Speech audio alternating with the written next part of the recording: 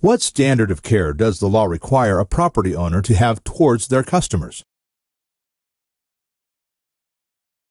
Attorney Matthew Feller explains that. The duty or standard of care changes for property owners with legal terms such as invitee versus licensee versus trespasser. Let's keep it simple and just focus on boarding schools or private schools in general. When a parent sends his or her child to a school, that school promises to stand in the place of the parent. The Latin term is loco parentis, which means in place of the parent. That is the legal responsibility of a person or an organization who assumes the care and custody of a child. In simple terms, the organization assumes the parental status and must discharge the parental duties.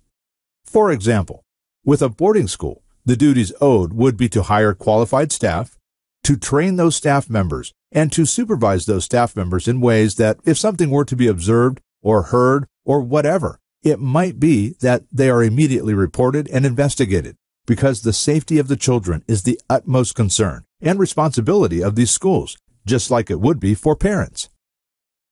Call the personal injury attorneys at Feller and Wendt in Utah for a no-fee consultation.